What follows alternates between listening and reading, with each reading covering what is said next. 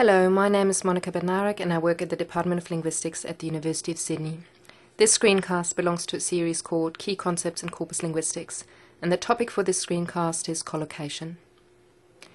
So, what is collocation? In essence, collocation is about the core occurrence of words. If we look at a word in the corpus, we can see what other words it occurs with. So we can see words in their surrounding co-text. For example, here, gaze occurs with forehead in the first line, and it occurs with modest in line 2.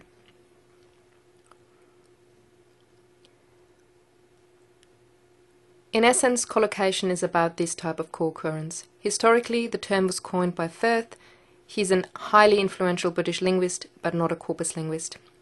From then on, different approaches were taken to collocation in linguistics. Broadly, we can distinguish between semantic, syntactically informed, and statistical approaches, although statistics may be used in all three. In a semantic approach, researchers are interested in what constrains the combination of words. So collocation here is used to refer to combinations of lexical items, whose combination is restricted simply because of linguistic norms rather than any semantic features or properties. So the fact that we say, take a picture rather than make a picture isn't determined by semantic features.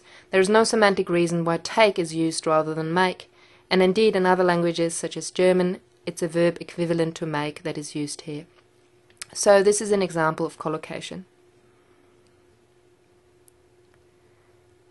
A second approach would be the syntactically informed approach. Here researchers are interested in words that collocate with one another and are in a grammatical relationship. For example, one of them is a pre-modifying adjective, the other one is the head noun, as in wild claims, or one word is a verb and the other one is its direct object, as in caused harm.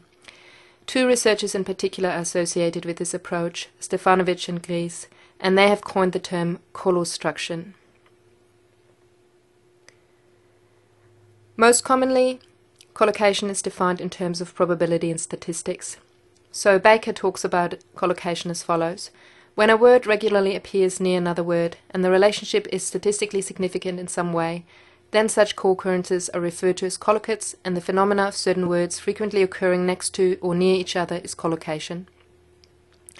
So collocates are usually calculated through measures of statistical significance, such as MI score or T-score. If we go back to the definition, we can tease out three criteria for collocation. A word regularly appears near another word. So appears near another word, collocation refers to the co-occurrence of one word with other words. Importantly, the co-occurrence has to be regular, so regularly appears.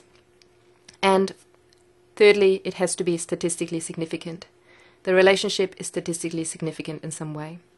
So collocation defined as regular, statistically significant co-occurrence.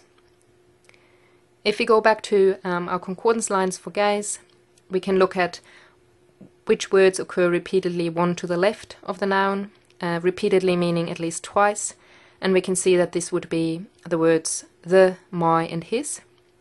So this would satisfy criteria 1 and 2, namely regular or typical co-occurrence.